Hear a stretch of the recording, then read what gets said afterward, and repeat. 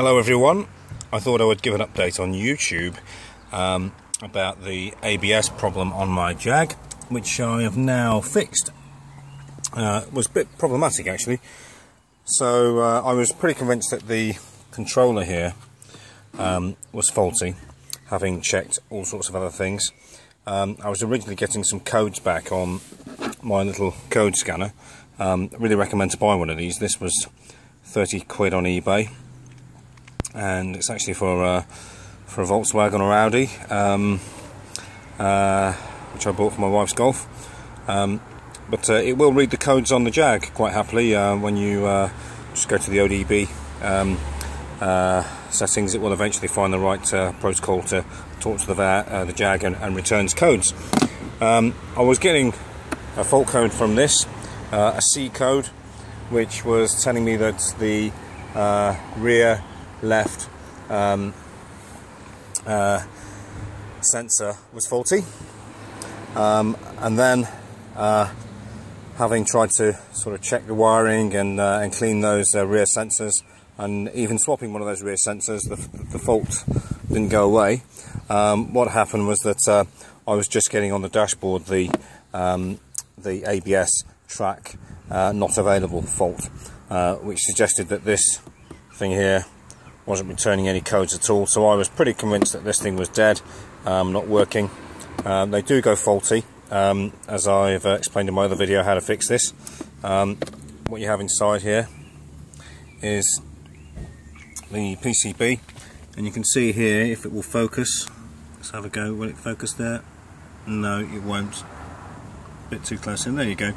You can see just here, these are the pins for the connector on the back there, which is for the pump, and I believe these little things tend to go dry. So I resoldered these along with all the other pins on the connectors to see if that would fix it, and put the unit back on the car. I was getting some fault codes for a while, and then it just kept going track ABS not available. So I was in the mind that this thing was a goner. So I went and got a spare and fitted that. It cost me I think I paid 40 quid for that part, and fitted that, and no luck, I was getting all the same problems. So I continued to look into the problem. I thought firstly I will chase out all the wiring, so I took the wheels off one by one on each corner and disconnected the wires, the connectors from the ABS sensors, from each sensor, and I checked the wiring out to the multi-core plug here. You can find online the wiring diagram for this, and you'll work out which pin is for which sensor. To do this, I got a 9-volt radio battery, and I put some DC power up the cable from the sensor end, and then with a little continuity tester here, just one of those little screwdriver things with a light on, I was able to confirm that each of those circuits was working fine on the multi-core plug here. So I eliminated any wiring problems from the sensors, because that can be an issue. Sometimes they go faulty in open circuit and can cause all sorts of problems. So that was verified. In doing so at each wheel, and removing each wheel, I took the sensors out from the hubs and cleaned them up. The rears I'd already done that, and swapped over to some new sensors. Still it was faulty, so then I moved on to the front. And the front sensors are slightly different to the backs. They sit on the hub, and they're sort of reading the toothed sort of gear wheel sort of behind, if I can describe it like that. When I took those out on the front, I noticed that they were slightly dirty. They sort of picked up rust particles which were sticking to them, so I took those out and give them a clean with a rag and some WD-40. And also sort of wire brushed with a fine sort of copper brush. I wire brushed the cog behind the hub. I put that back, put it all back together, and took it for another test drive, and lo and behold, the fault cleared and it was working fine, and it's been fine ever since. So I thought I'd share that with you because it can be quite expensive to get this fixed. The unit itself is £1,000 from Jag if you speak to them, and then of course time and materials on top of that. So this can be a real killer if you don't know what you know, if you've got this fault coming up, and it is quite common on Jags, especially if they've been stood for a while. I suppose there's lots of them out there now with front hubs getting a bit rusty. So what I think the problem was here was that the unit would be getting a signal, but a poor signal, so it was probably just on the edge of working and not working.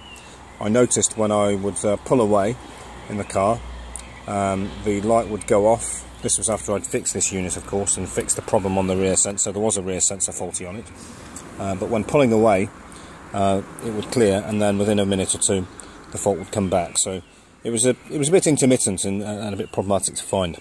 But resoldering this thing inside, cleaning all the sensors all around the car, and particularly the fronts, and giving a good clean up of those sort of actuators on the front hubs, sorted the problem out. So worthwhile having a go. Also recommend to buy one of these things. This is really useful. One of these. This will tell you whether this thing is returning any fault codes whatsoever, and it will do. If it's working and there's a faulty sensor on one of the wheels, it will tell you that it's not getting a signal, or it's open circuit. It will, you can unplug them and it will return a different C code for each one of those sensors on each corner. So all that remains to do now with this is for me to run some silicone around it to make sure there's no moisture ingress. I've been driving on this just with some tape around it now for a couple of weeks. It's been absolutely fine, so I'm convinced now that the ABS is fixed. So I'm going to go and silicone this up with a bead of silicone around it.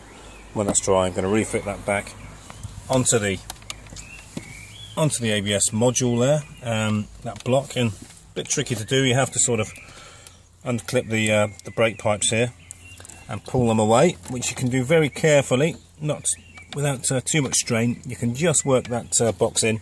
Helps if you undo these earth terminals here from the body. Gives you a bit more space to work. You can just about get that in.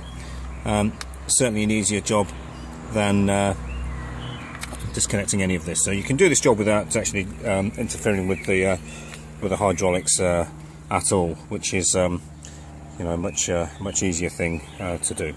Anyway, so that's enough. I've been talking now for 7.5 minutes. If you've got problems with your ABS, I certainly recommend to have a go with that. Buy yourself one of these things. I think anything that generally will read ODB codes will do, and you can really work out what's going on with your Jag. So good luck to you all. Hope that's been useful, and that's me signing off. All the best. Bye bye.